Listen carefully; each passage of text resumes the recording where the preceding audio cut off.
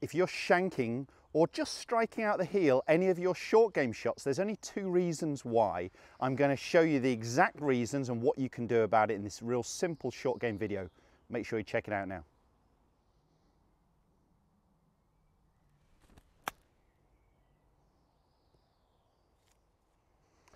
So it may seem a little strange that I'm standing right next to the hedge, but this is a great idea for anyone who is struggling with a heel contact with their wedges. Now, it doesn't have to be a hedge, I just have this here available.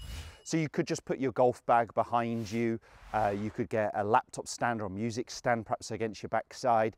Without hitting golf balls, obviously it could just be a shelf of some kind, the kitchen island, but if you can get outside and put something there, maybe the back of a chair or stool against your backside and do some in the garden or on the driving range, it's really going to transform your short game. So most people who are struggling with a heel contact are getting their body moving towards the golf ball. So part of what I was doing here was keeping my backside touching the hedge as I swung back, as I swung into impact, and even on the way through. So I felt like there is some hip rotation.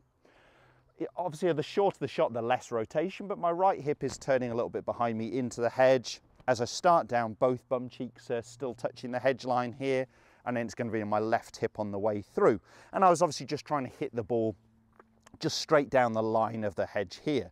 So not worrying about the flags just for this one. And it was just trying to get that sensation of keeping my backside back. As I said, most shankers, most people struggling with the heel, we see their backside moving forwards towards the golf ball. The same reason they would get it actually with an iron shot. They just may be a little bit more prone with their wedges to striking out the heel with the amount of almost offset there on the head. Now, the secondary point, and it is linked to the first, is their arms or the club moving out away from them. So the same as the backside moving forwards towards the ball, it can be their arms. Now, obviously, as one happens, the other may well happen. So if my arms move out, does my backside move forwards and my pressure my toes? Definitely. If I can keep my bum back, my arms should be closer to my body. But I have seen someone really improve their backside line and still get their arms too far out in front of them. So the hedge had a second point here. I was just trying to almost feel like the club touched the hedge line on the way back, or at least parallel to it, and touched the hedge line on the way through. So I'm working on more of an arc. I want to feel like the club is moving inside on the way back, down that line, gradually moving out towards the ball, and then inside on the way through.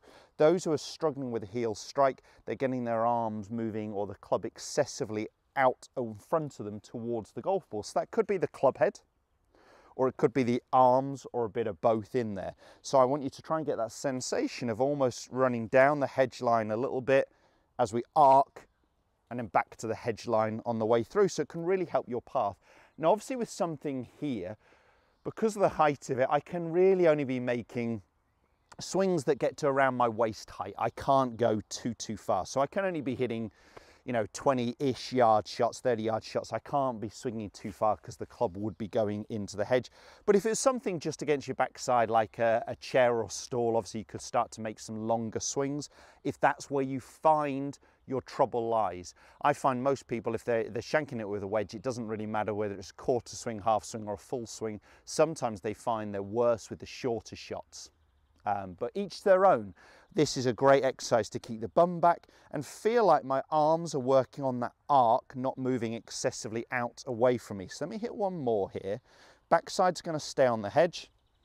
I'm just going to get the club on the hedge line and on the hedge line. So I'm working on an arced path.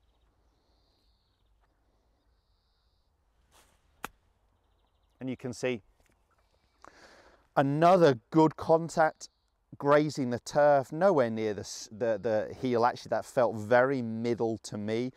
Just got the sensation my bum was on the line, but it'd be a good idea to get it on video and have a little look back. And you can run it through an app. I would recommend the V1 coaching app for free, where you can just get yourself on video, have a little look where your backside line is, draw that line on there, and just see, is it moving excessively forwards towards the golf ball. You could even draw a little circle or a box around your hands and just see again if they're moving excessively out. So for me, the hedge drill is great for the path and the backside line. I've got one other exercise I want you to do, and you could actually sort of combine the two. I had one lesson I did combine the two exercises, and it worked brilliantly for her.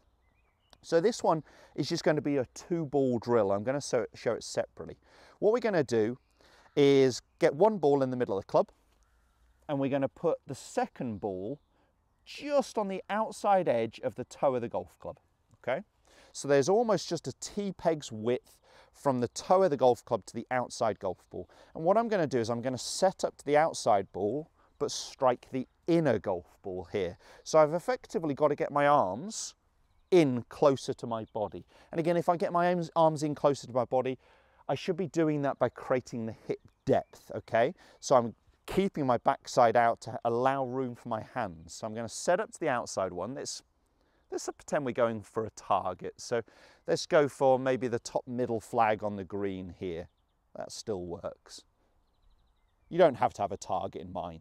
So I'm setting up to the outside ball. I'm going to strike the inner one. That means I'm getting my arms in closer to my body. Remember that heel shots, shanks, are really being caused by the backside and the arms moving out towards the golf ball. As that happens, the pressure goes to the toes. So what you may well feel when you're getting your arms closer to your body and keeping your bum out is you might feel the opposite, that your pressure's a little bit more into your heels.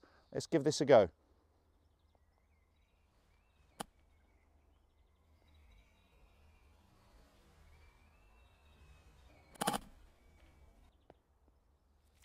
Okay. Not the best strike in the world, I'll be honest. I caught the ground a little bit before the golf ball, but that's what the bounce is there for on the wedge of the golf club. You can see it didn't really affect me. It pretty much went down my target line, rolled to the top of the hill and came back down. But importantly, when you're trying this exercise, I've hit the inner ball and missed the outer golf ball. So I know that my arms are closer to my body. Now, how do I achieve that? I sort of felt like my arms were working a little bit on a loop. So a little bit closer to my body, and I created that hip depth. So let's finish with one. I've only got one golf ball left with no exercises here, but just trying to get that same sensation that I'm keeping my bum back, getting my arms closer to my body. Now, I could, on the course, when you get to one ball, just focus on almost more the inside of the golf ball rather than the outside. So rather than the club getting out in front of me, if I focus more on the part of the ball that's closer to me, that could really be a way I could take it to the golf course.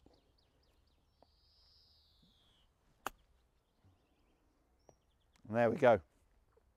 Very, very happy with that one. So if you have been struggling with shanks or just anything that is too close for comfort out of the heel of the golf club, those exercises are really going to help. Something against your backside. It's also working quite well if you can get on the hedge in the garden to feel that the hand path, the club path, is not moving excessively out. And then that 2-ball exercise, if you've never tried it before, it is really off-putting. It is tough, but don't give up on it after a couple of shots. Persevere with it, whether it's in the garden or on the driving range. And it's really going to improve your quality of contact by the time you get to the real ball situation, just one in there. If the video has helped, hit the thumbs up, share it with as many golfers as you can, and don't forget to subscribe to my channel, at least 2 instructional videos a week. Right now, YouTube is suggesting the next video from me that's relevant for you, and it's just here. So click on that and check it out.